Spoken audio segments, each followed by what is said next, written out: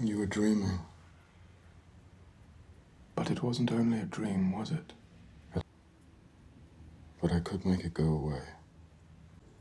Though finding anything in this place may require more magic than even you can muster. It's not just an object, it's a part of me. Well, if that's true, how'd you happen to lose it? It was stolen by another magic user called Burgess.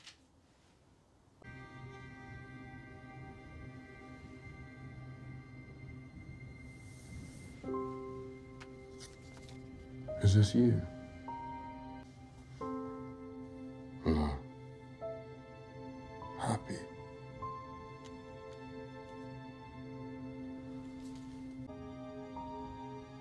I know what your sand is. Human beings cannot be trusted. No.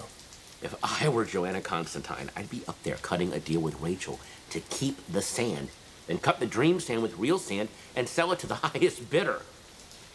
But then I wasn't the best person when I was a person.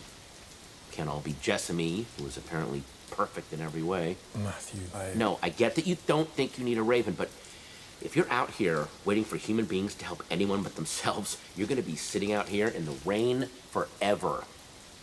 Whatever they're doing up there, they're not thinking about you.